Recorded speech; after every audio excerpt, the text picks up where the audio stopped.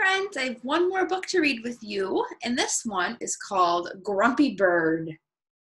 This one's written by Jeremy Tankard. There he is sleeping, and it says, "Do not disturb." When Bird woke up, he was grumpy. He was too grumpy to eat. He was too grumpy to play. In fact, he was too grumpy to fly. "Looks like I'm walking today," said Bird. Bird walked past Sheep. "Good morning, Bird," said Sheep. "What are you doing?"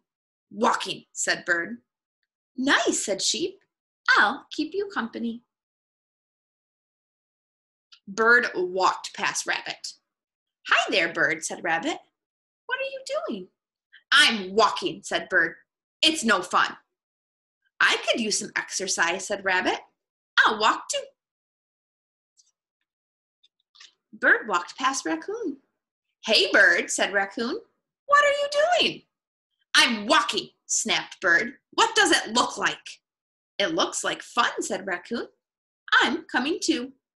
Well, these animals are being so nice to Bird. He's not being very nice back. Bird walked past Beaver. "Hello, Bird," said Beaver. "What are you doing?" "Let me give you a hint," said Bird. "You can do it by placing one foot in front of the other."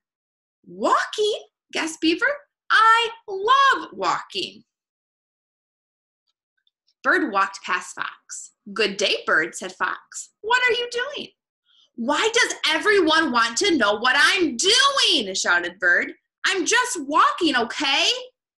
"Okay," said Fox. "Let's go." Bird walked. The other animals walked. Bird stopped. The other animals stopped. Bird stood on one leg. The other animals stood on one leg. Bird jumped. The other animals jumped. "Hey, this is fun," said Bird.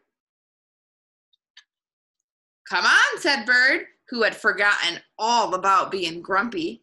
"Let's fly back to my nest for a surprise." Pretty silly that those animals are flying. And they did. Sometimes all you need is some friends to help you not be so grumpy. I hope that you have a great rest of your day. Bye, friends.